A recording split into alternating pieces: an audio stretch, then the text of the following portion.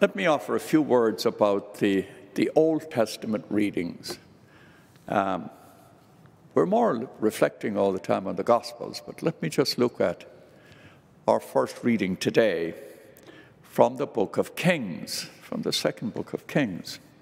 And we'll be with the second book of Kings tomorrow, and then we will leave the book of Kings, and we'll go to the birth of John the Baptist Thursday and Friday the Sacred Heart. So we'll move away, and next week we will not be reading from the first or second book of Kings. So insofar as we've been with it for a couple of weeks here, let me give you strange readings, very strange readings about destruction and blessing and reversal and all that.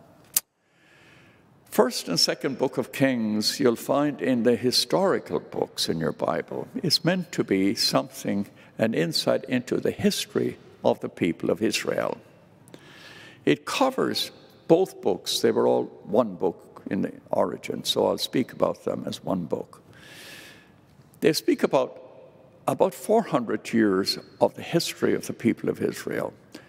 At the beginning of the first book of Kings, David is dying, and we're talking about his successor and go through a lot of stuff, and Solomon becomes his successor, and then goes on through the kings and goes through the division in the kingdom of Israel. It's divided, north and south, Israel and Judah.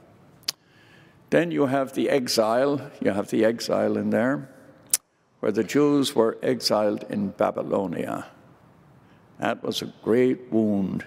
And even today, when you read the scriptures of the Old Testament, they talk about before the exile and after the exile. Part of that is the temple in Jerusalem is destroyed. Part of the destruction of Judah. And then eventually they'll come back and rebuild the temple and so forth. The readings are kind of strange in the Old Testament, strange to us. And let me explain some insight so that we begin to interpret them in a reasonable and intelligent way. See, the people of Israel believed in an afterlife.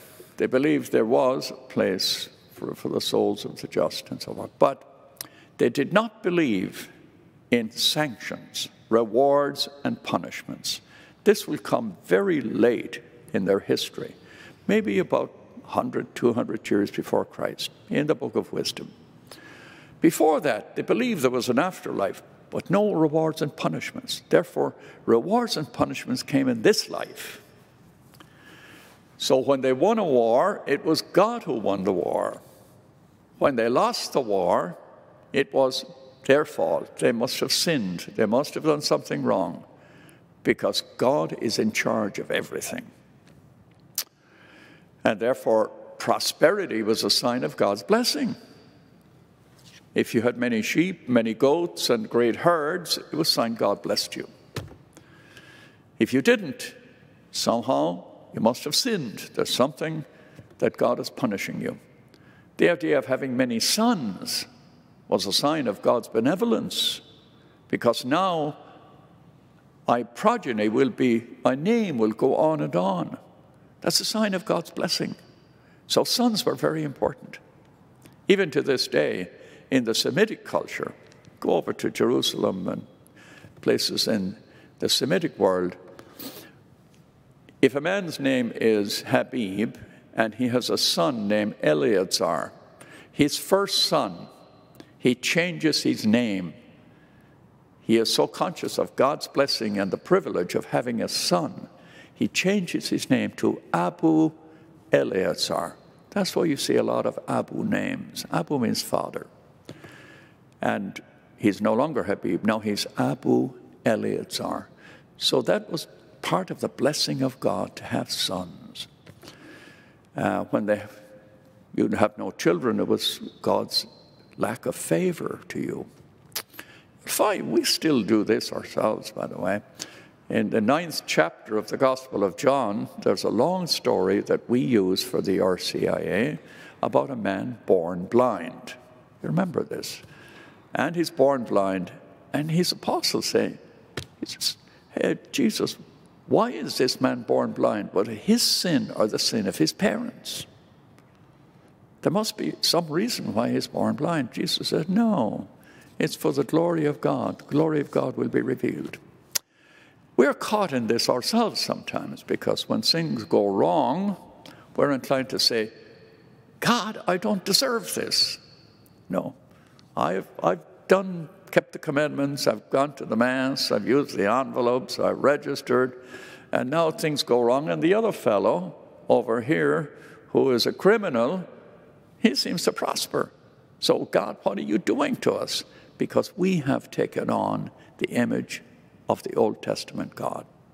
That when I'm blessed, it's a sign of God's favor.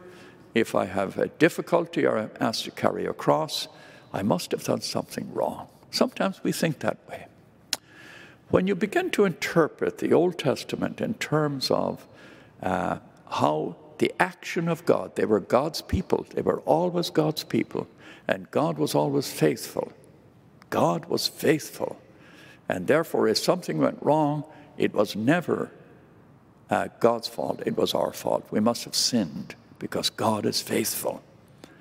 Now, when you understand it that way, all the winning of the wars and the losing of the wars and the prosperity and the famine and all these things, they kind of have to fall into place when you understand how they were interpreting the interventions of God.